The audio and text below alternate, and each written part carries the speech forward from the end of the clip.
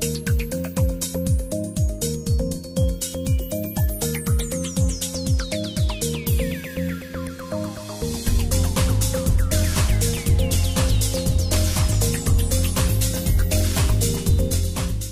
Professor Joseph McCarty is going to present again on the issue of entrenchment of managers. And I will invite Professor Richard Saito from Fundação Getúlio Vargas Business School. I'm very glad that he is here. He has got his Master of Science in Engineering and his PhD in Engineering in Economic Systems, both from Stanford University, and he teaches finance and project finance and corporate finance at the business school. Thank you.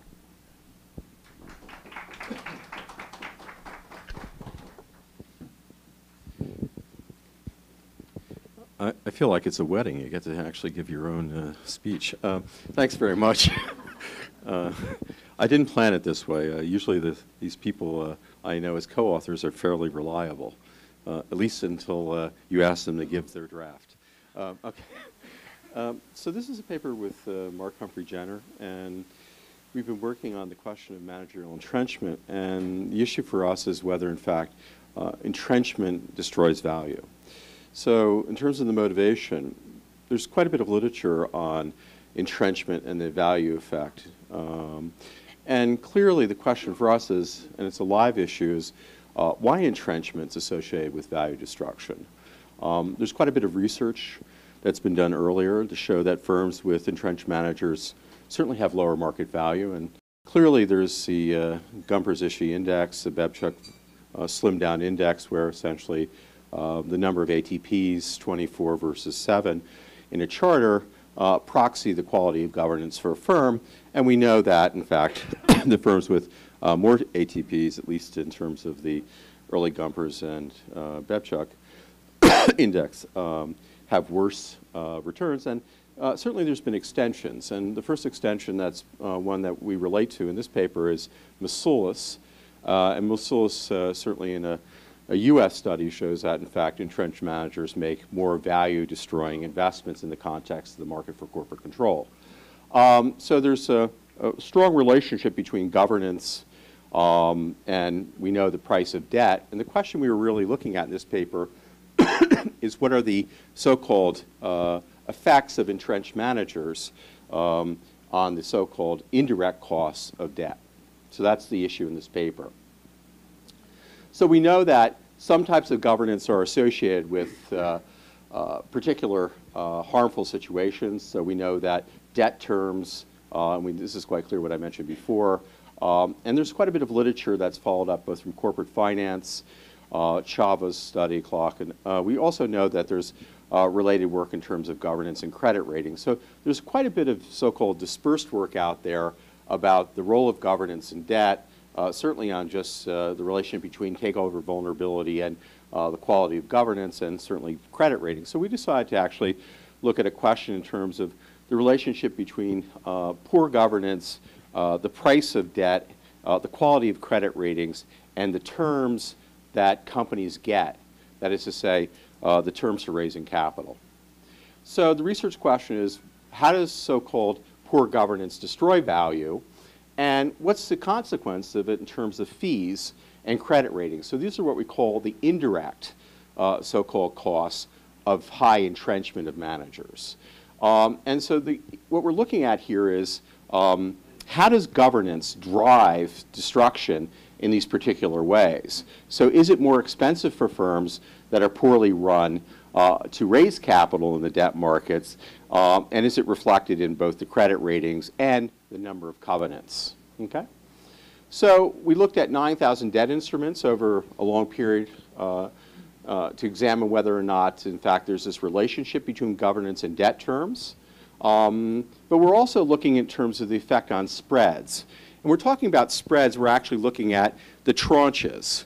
And so, for example, a spread might be if it's a Euro LIBOR and 245 basis points for a tranche A spread. So we're talking about spreads in terms of basis points on the tranches. It's not the bid-ask with respect to a simple equity transaction, okay? And then we're looking at the cost besides the spreads, which would be the credit rating and the other costs of, let's say, a non-investment rated party, okay? And they would have a higher cost of raising capital, particularly if it was the first time they raised capital. So what we're investigating is the impact of the legal factors. That's the legal part of this paper, the impact of the legal factors on the cost of raising capital. So the key thing is then looking at, in fact, the so-called issuer controls on the one hand, but also the typical financial questions with respect to leverage, firm size, Tobin Qs, earnings, and so forth. So there's quite a bit of early research on this, as I mentioned. I don't think we have to spend too much time, but in fact, most of it's actually looked at the relationship between shareholders and debt holders and the quality of governance. The lead paper in this literature is the Kramer paper. You could say all the other papers are footnotes. They looked at the direct cost of raising capital. Paper that we're looking at is indirect costs.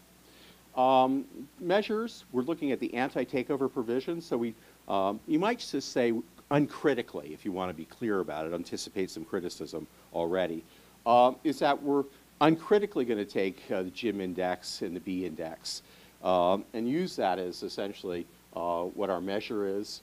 And this is clearly the same measure that most other studies have used.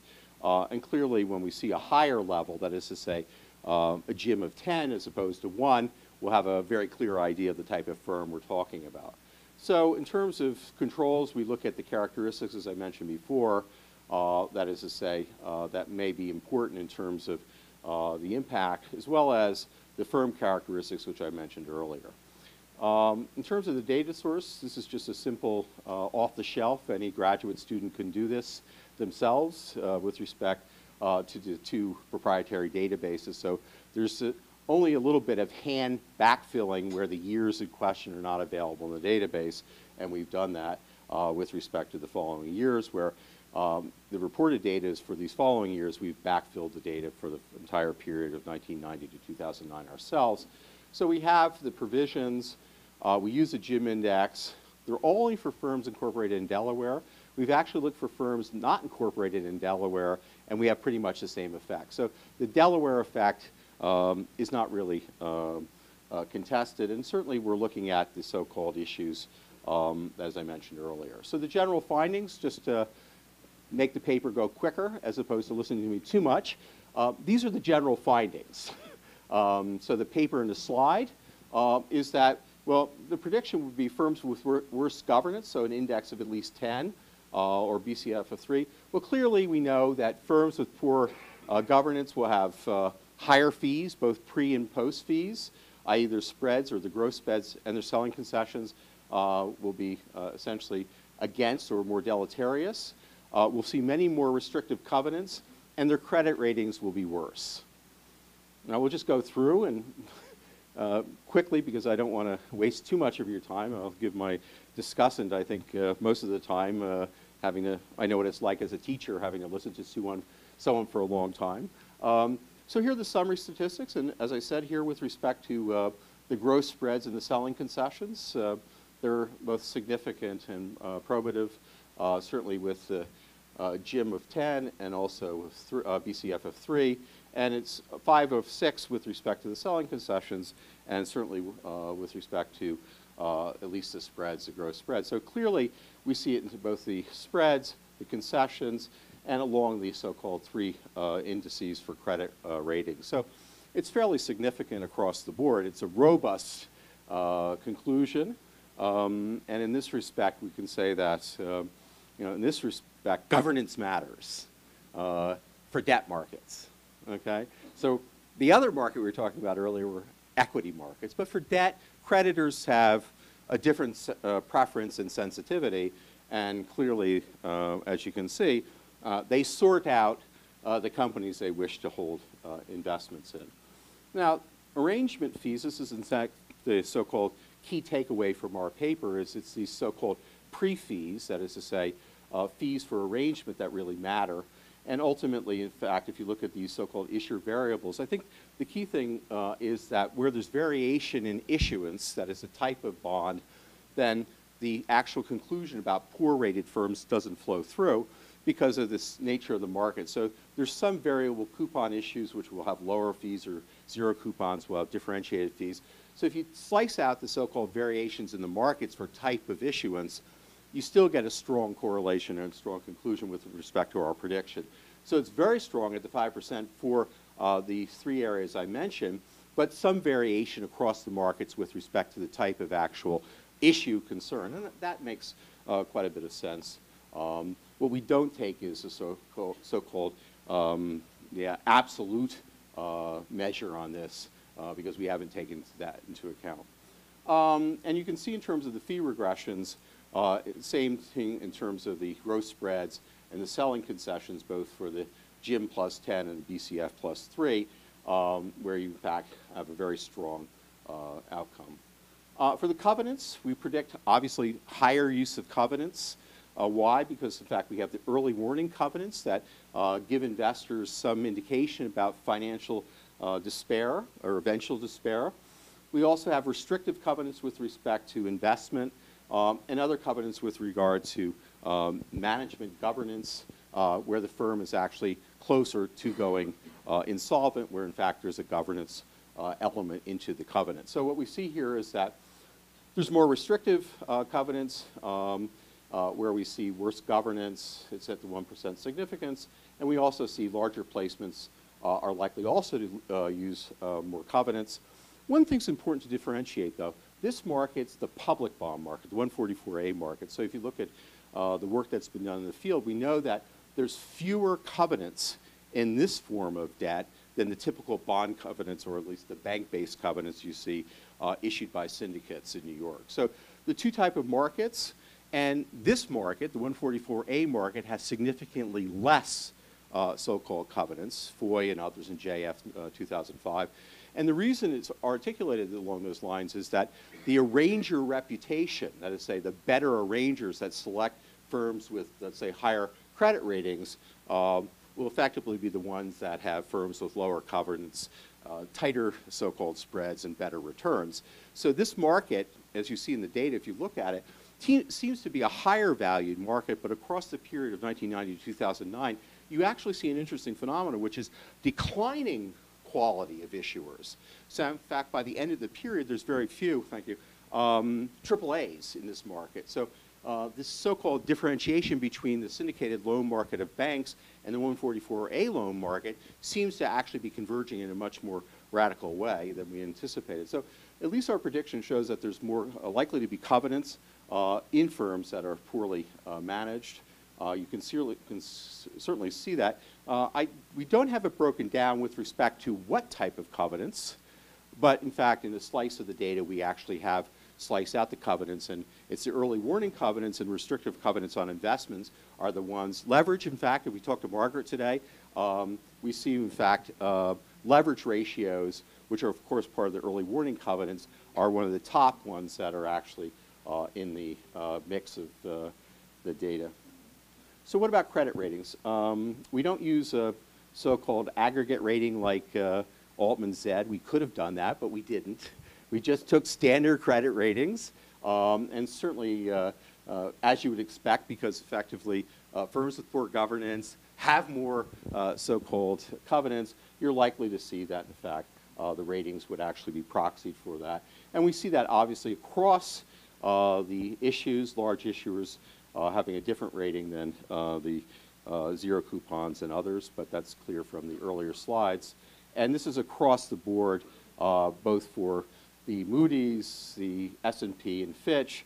You would assume that Fitch would actually break out and be the more stringent, but in fact, if you look at the regressions, it's actually almost identical, and who would think that would happen? But in any event, so it's very robust with respect to the credit ratings. And for the credit overall, in terms of the ratings, they're by individual issue. And what we're talking about here is tranche by tranche, not the entire tranche, but the single tranche. And we're looking at the ratings of the individual tranche itself. That is to say, there could be some variation across the ratings of the firm if we actually put the full tranche together. But here what we've done is disaggregated it and just looked at the quality of the actual raising of the debt by tranche and the individual rating itself. And so here we have one observation for each firm. and the variable is just the credit rating. And in that respect, it's GIM index driven. So if we were to do it differently, which we can, is to put it all together, aggregate, and have a tranche, and see whether, in fact, it comes out. We can do that. We haven't. And certainly, it comes out with the same result as I had in the other slide. So what can we learn from this? Well, it's a pretty simple story, I think. Governance matters here in the sense that entrenchment induces worse debt terms. And what we're looking at, in fact, are the indirect cost on fees and the costs in raising additional capital with respect to when firms actually go back in the market. What we haven't logged for is in terms of the delay, in terms of raising new capital and the effect on the credit rating. We could do that. So if you looked at the logged so-called date for the delay in raising new capital, we would see that the cost would be actually increased. We haven't put the results in the paper here. So in fact, there's a higher cost because firms with lower ratings have more difficulties going to the market. And poor governance then has this penalty of the terms. Ultimately, the rating agencies, we think, get it right in terms of these type of bonds because these are not complicated forms of so-called securities. It's very simple to actually rate them. And as a consequence, this might be the one part of the credit rating puzzle. And certainly this is what most of the data indicate, that we didn't have a problem through this so-called period of 2007 and 2008 where ratings were so-called at variance with fair value. We know from the Altman Z index that, in fact, they were very close to fair value. So we shouldn't be too worried about adding any additional so-called signifiers on the rating because these are non-complex securities of an ordinary type where we wouldn't need to put too much extra skin in the game. Okay, so here, prior studies, and this is consistent with that, reduce firm value where there's too many ATPs. Clearly, we show this is a new dimension, which is to say that firms, and we've actually disaggregated and reaggregated the ATPs ourselves, and it's very clear that it doesn't matter that you actually have so-called variations in the anti-takeover provisions by state or jurisdiction. By reaggregating, we still get the same output in terms of the effect on so-called costs. So it really doesn't matter that the GIM index is used this way or disaggregated, reaggregated way. And ultimately, we think that in terms of the value destruction, firms that continue to adopt these so-called practices will pay extra costs, deterring them from going into the market at a rate that their shareholders prefer, making it more costly in terms of both the fees, but also the period of time in which they want to raise new capital. Thanks. Joseph, I think it's a very nice paper. I have, so let me give a first kind of a general overview on the paper. The paper is to analyze the impact of managerial entrenchment on the cost of debt. And by arguing that, you know, poor governance companies, they have incurred in higher cost of debt, and that what would imply lower valuation. And Joseph and his author, they use the data source, secondary, Mergent, and CRSP. They came up with a very nice data set of over 9,000 debt instruments. And they basically use the proxy for G index and the B index for managerial entrenchment proxies. On the methodology, they basically use the OLS. They basically regress the three major components, the items on the cost that they would like to see, which are fees, the covenants, dummy for covenants, and the credit rating, which is one for AAA and one dummy for yes for covenants. And they basically confirm that basically the higher the poor governance, it seems to higher debt, cost of debt, the covenants, and the lower credit ratings. I wanna discuss on the higher fees because I wanna argue on the fees versus the spread, which was not quite clear in the paper. First one is on the paper setting. I think it's a good argument for the managerial entrenchment impact on the cost of debt. We've seen that quite a lot. And actually, the authors are quite right because most of the papers have focused on the equity or the shareholders and managers side, and not too much on the debt side. but I want to argue two things which are quite important, which I've seen there are quite a lot of papers which have been discussed about the debt issue. First one is on short-term debt and long-term debt. The focus of this work is on bonds, which means long-term debt.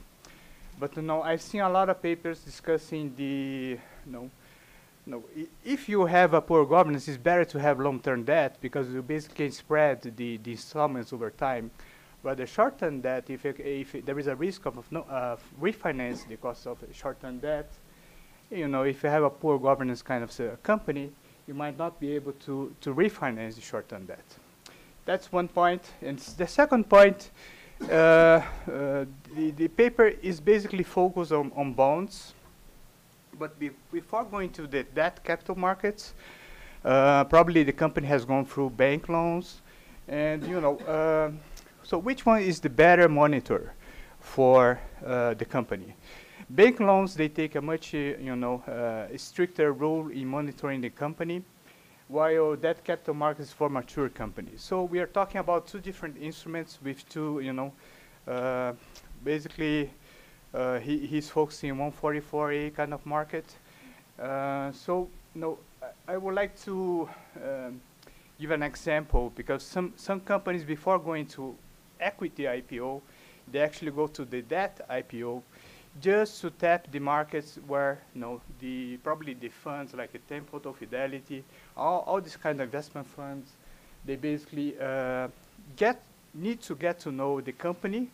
And some companies, they do have a strategy to tap the debt capital markets before going to the equity capital markets. So I think these are two things which I think I miss in the paper. And the second thing is on the setting of managerial entrenchment. What does managerial entrenchment mean? And would that be, would the two indexes, the G index or the B index, would be very good to proxy the managerial entrenchment? Well, to a certain extent, yes. The literature has been doing so. But, for the setting in Brazil, I would doubt so. I mean, why? Because the shareholders and the managers basically take the same role. I mean, you have the role of the controlling shareholder in Brazil. And for that, I'm not sure if the managerial entrenchment would be implied in a higher G index or B index. So these are we want to know, basically we want to align what the shareholders want with the manager wants. So that's the alignment that we want. I'm not quite sure if the G index and the B index could capture that. The first one, which I briefly discussed, is the benefit and limitation of using info bonds. Well, so basically, what the issuers we are talking about, what issuers we are looking at. We have are we talking about the recent entrance into debt capital markets or actually repeated issuers? Now that's very key when we talk about tapping the debt capital markets. And actually, I'll talk about, because basically you have a comparison, a comparison with the bank debt spreads, which actually do measure the cost of debt, or we're talking about fees. At least my understanding by reading the paper, we are talking about the fees, which is basically how much you are leaving for investment bankers. You are basically repricing because the market has changed. So these things might not get the right pricing or the right cost of that. Second thing is on the question, which is the question that everybody knows about, which is some shareholders might actually leverage on the bondholders, actually to monitor the company. And when you talk about the ATP, is that good for bondholders? I think so, but it depends if there is a change of control, which basically ATP does. If the new shareholder is a better shareholder, I would say so. But if it's not, what can we say? The other things is, I think, like I already mentioned, which is the building reputation to access capital markets. Some companies do tap the debt capital markets to access the equity markets. On the GIM and BDF index, so we are talking quite a lot on ATPs, but are we talking mostly, when we talk about the 24 index or the 6 index, we are talking mostly on governance rules? So my question is, do these rules actually benefit the bondholders, and to what extent? On the regression analysis, some questions, and I think the market conditions, they do imply a lower, higher fees. There is a dummy variable for that. I think one possible alternative explanation for the variable coupon around a bond, because there is a less risk for bondholders rather than zero coupon. So that might explain why you have a benefit by having a variable coupon rather than a fixed coupon or a zero coupon. On the IPO debt issuers, we have, I think we have the same issue as the equity IPO, if you have for debt IPO. So there is some information symmetry, which would be able to capture by simply including a dummy variable, which will signal if the company is first time which is tapping the capital markets. On the covenants, I think by only putting a dummy for the covenants, we miss a lot of information because we don't know what covenant we are talking about.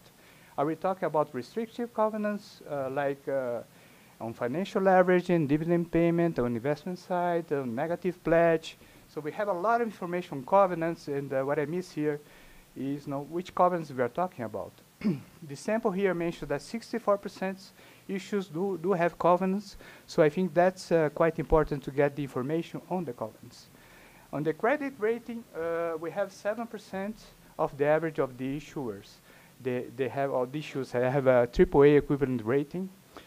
But can we have a kind of scale rather than simply a dummy? Because some companies, like recent entrance to the debt capital markets, what they would like to get is not a AAA rating, but they would probably look for a credit rating status. So they were looking for BBB, at least to access the debt capital markets before maybe getting an upgrade to AAA.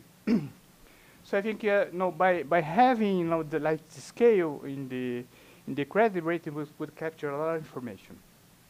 So by looking at the regression, I think it would be worth also to have some interaction among the variables between size effect, investment grade, for instance, and add the tenor and dummy for previous issues. Why tenor? Because if we spread the fees over 10 years, it's different from spreading the fees over 5 years or 30-year horizon. So the real cost is quite different depending on the tenor. I like very much the robustness checks for the variables and to generate the issues. But I would ask why OS or OLS rather than GMM, including Logit. So and there is some very minor points, like I said. There's some missing, which I already discussed. Thank you very much. Excellent comments. Thanks very much. I appreciate the help on our paper. Okay, I think the short-term, long-term, certainly we can do that. It might make the paper slightly different in terms of the referees would say what we're focusing on, so it might be a different paper, but I agree with you in terms of what the predictions might look like, probably slightly different, and I would agree. In terms of bank capital versus 144As, well, yeah, certainly the number of covenants, the spreads, the credit ratings, and obviously the so-called proxy for first time versus long time. If I did that on all the companies and just sliced out, you would actually, you could see that. So I agree that would do some of the work. On the fees, I think we can do all the things you suggest, and obviously I think the timing question and yeah, the good timing issues, we can sort that out. In terms of the GIM index and what matters with respect to bondholders versus equity holders, we've done that. And I did it before the crisis and after the crisis. So there's a couple papers out there that say governance matters to debt, and you can look at the same data set before and after the crisis, and then you can do a principal component analysis and then ordinal rank the ones that matter for bondholders and creditors. We did that, and there's not much difference. So that's, I think, very important to see which ones matter, but ultimately there's a few adjustments, and the ones you suggest, we would see they would actually be higher for so-called large bondholders as opposed to equity, but fundamentally the ordering doesn't really, I think, matter that much. In terms of at least the covenants, yeah, you're right, but it's a huge job. I think it's easier the way we've done it. I've sliced out, and we did it by hand, 500 of these, which is a big job. I don't. Maybe someone wants to come to Tilburg and do this as a summer thesis. The other 8,500.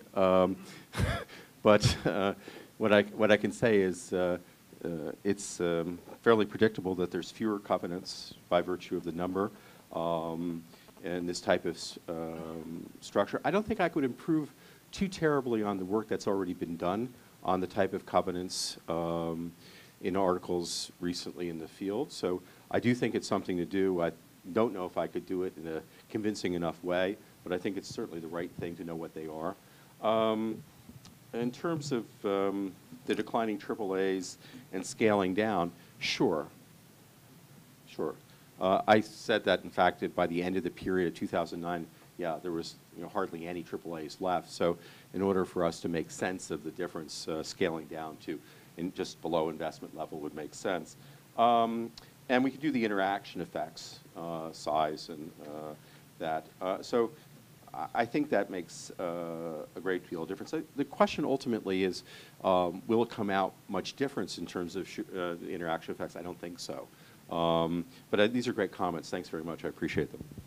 Well, for Professor McCarthy, you were the presenter of both papers, and it's interesting to see that in one of them, for the equity market, you have considered that, for instance, dual class share structure was considered to be not so good governance practice, and since, of course, you can call it also an anti-takeover protection and anti-takeover provision, how would you comment and compare the results of both studies? My guess, if you allow me, would maybe be that because it doesn't surprise me that for bondholders or for any investor, governance or bad governance is a concern and should be the reason for higher cost of capital or fees, etc. What surprises me is that for the equities market, it could be considered not to be a requirement. And in that sense, maybe you would like to consider the hypothesis of a situation where investors are liquid, very liquid, yields are very low, they are desperately looking for growth, and the companies that have growth to offer are being able to leverage their positions, and entrepreneurs are being able to impose a standard that maybe would not be acceptable in a different market situation. Prior to the crisis, we've seen investors, including here in Brazil, accepting anything because liquidity was very high. So I don't know if really, and I'm not here supporting risk metrics standards. I'm not fanatic. On the contrary, I agree, and I believe you have a very interesting way to research this issue. It's important to try to understand what's happening to the IPO markets, But I just would like to make this small allocation. Well, thank you very much. This is a very good question. And I'm not sure I'll give you a complete or satisfactory answer, but perhaps one way to think about it is that at IPO stage, the dual class don't matter for the most part. And I think they don't really matter because probably until midstream or when a control issue is in effect, so a second event, they really don't have any information of impact on the market for valuation. So I would say for equity, if we look at all the studies on information and the signal that dual class have, then until there's a intermediate point where control or some other major transaction impacts value on investors, dual class are like any other charter provision as far as I'm concerned. And I think that's probably what the market thinks when they value, because in fact we know from a lot of studies is that at IPO the charter provisions really are pretty irrelevant. So, but when it comes to a debt market, 144A, as you rightly say, I think there's a concern, this conflict between debt holders and shareholders, and then it certainly would click in to see which issues matter. Well, whether in fact you can force a haircut down on someone or obliterate the equity position of an investor by virtue of changing the composition of the board by effectively bringing in your favorite new shareholder and giving your new shareholder a differential set of votes in respect to how much they invest. I think that's a very big issue, and I agree with you. So on the one hand, the IPO dual class don't matter until midstream or a control issue. And for most of the firms in question, at least in the data set we have for the equity, it's not going to be an issue, I think. And perhaps the real people who are contesting the question about these one share, one votes, which are the hedge funds and other institutional investors, they have not made that an issue, the question about dual class. I think other people like Masulis have shown that, in fact, the dual class shares have a deleterious effect on the values of firms overall. And I think that's right. So, in fact, across the board, I mean, if we take on the aggregate, they do have that effect. But for at least two papers here, I would say probably there's not a great contradiction. So I take your point about the dual class and what the long run, or at least the effect on aggregate might be. It's a question for Professor McCarthy too. It's a very simple question from an economist's point of view. Could it be that the two papers are measuring two different things? Like on the first paper, you're looking at the supply side. So investors are willing to buy those shares despite the low governance, not because of the low governance. So the low governance is actually to get supply going, whereas the second paper is actually looking at demand. So this, I mean, the contradiction is not there actually, you know. Yeah, I mean, you have different streams, and so ultimately you're right, despite the governance. In fact, I think the governance is not something the investors look at, so it's zero. They look at, but I mean, that's how we get supply. Right. I mean, you get zero supply with governance. That's yeah, I agree. Thank you. So you have kind of a life cycle story here, right? I mean, you start off with the IPO, and everybody cares about equity, and therefore nobody cares about the ATPs. Over time, everybody starts to care about short-term value. The ATPs become superfluous, and the cost of having the ATPs increases.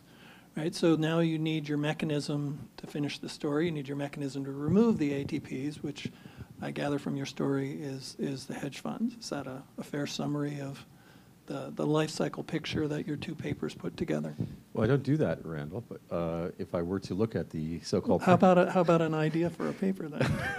If I were to look at your work on proxy and other proposals, I would look at the number of proxy proposals that targeted those particular corporate charters, and then I would look at the voting, abstention or not, and then I would see who the opponents were, and see what the actual rate was in terms of success. And what I might see from your work and others is that it really doesn't matter. So indeed, over time, when you have a mature firm, indeed, the cost of carrying them only matters at the margin. And where at the margin, it's where, in fact, there is a change of control situation. And we know from BRAV and other data sets is that we get high premia where there is a change of control, particularly where the hedgies jump in. So that's where we might go for a proxy challenge, and they could be the target. But they're usually not the target, interestingly. So if we take that life story and bring it to its ultimate, we would say only on the rarest of deals where essentially the dual class shares matter and there's not an equivalent measure, then yes, they would become very costly. And you would either vote them out through a challenge or, in fact, some reverse technique. On the same point, another way to think about this is that at the IPO stage, what investors care about is there competent management in place? Do they have a good idea? Do they have an entrepreneur? Do they have a leader who's going to take the business forward? And that leader may very well want to be protected, so that they would. So we don't. It's a counterfactual. We don't know what IPOs, what would be the incentives of entrepreneurs to create a new company if they couldn't protect themselves a little bit by having a dual class structure or by having ATPs in place. We do know a lot of firms go public with the ATPs in place. So my guess is it is serving some sort of important function at that stage. And then, of course, the question, and it seems to me like a really interesting lifestyle kind of question, is, okay, what changes over time to cause it to become important, and can we track the characteristics that happen over time with the firms to be able to predict at what point does it become a problem rather than a benefit to the company to have those things in place? Okay, that's a great question, Margaret. If you think about it as a real option and you're going forward, you don't know the option value of the line of business because it's not, you can't get the value at the IPO stage. So let's assume a real option value, alpha, and maybe you need the ATP to protect the embedded right because you can't calculate in your IPO disclosure. Then the ATP serves as some kind of bargaining chip for those guys who may be forced out later. But I think that's rarely the case in most of these firms because when we go IPO, people actually have done those real options analysis to calculate what the upside is, if there is any. And you can see that in the warrants because the warrants will track that. So maybe another story. How about this one? Looked at LinkedIn. LinkedIn is probably one of the better run companies, had a fabulous IPO, and if you compare the LinkedIn versus Facebook experience, you probably want to go with LinkedIn. And LinkedIn, has suffered some unanticipated roadblocks, and as a consequence, their control block holder, right?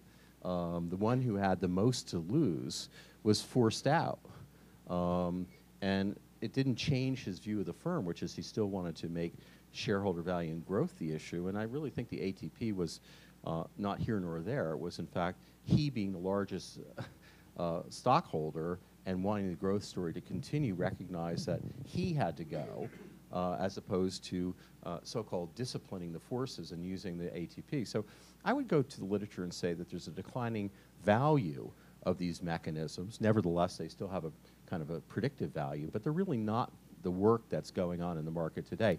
The fact that LinkedIn shares were being shorted and the threat that they would continue to be shorted was as much or more the issue that was going on. And I think the legal protection or the signal from the legal protection would have done little to thwart the actual change. So he did it voluntarily for the best interest of the company. I think in a competitive market, block holders will do that. And maybe a market like Brazil, where there's not a competitive market for, let's say, block shares or options on block shares, it probably doesn't happen. So, so I do take the force of your argument. Hi, Joe. Yeah, sure. So I really enjoyed both your papers. Now, one on the IPO and growth paper. So one of the consequences of listing is becoming subject to Rule 10b-5. And I was wondering to what extent you have any thoughts as to the disciplining influence of 10b-5 on governance of these listed firms, even though they may not necessarily be having that sort of superclass governance structure that sort of you discussed. What is the disciplining influence potentially of Rule 10b-5? The potential for sort of heightened disclosure standards to make these guys more amenable to activist advances, for example, and potential sort of costs involved in that direction.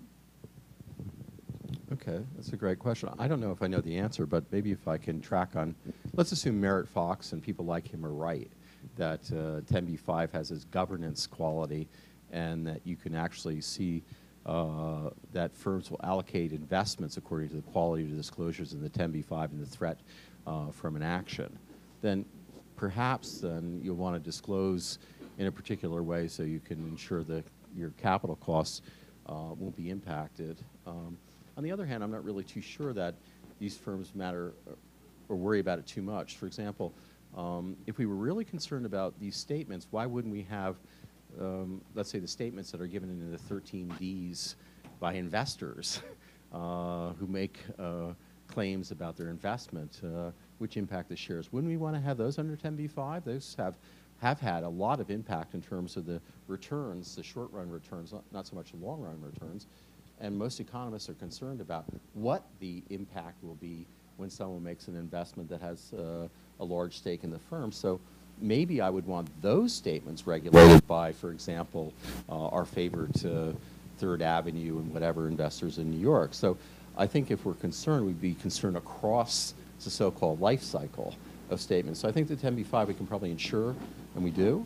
But in fact, all the statements that affect both on the positive and negative side might be in place. So I think the normal insurance effects will cover 10b-5, but maybe I would like to extend this type of thing for the hedgies so they can make the right statements as well about what their impact is so that the market doesn't take a distorted view. Same way with investor conferences. They're not under any type of anti-fraud liability. And we know from other studies that the so-called one-to-ones give pregnant market-specific information that are intended to actually outrun the FD standards. Shouldn't those be regulated by similar types of fraud standards? I think so. So my sense is that you would fill the box in as opposed to just rely on the 10b-5. But that's just sort of my amateur view. I'm not really a securities lawyer.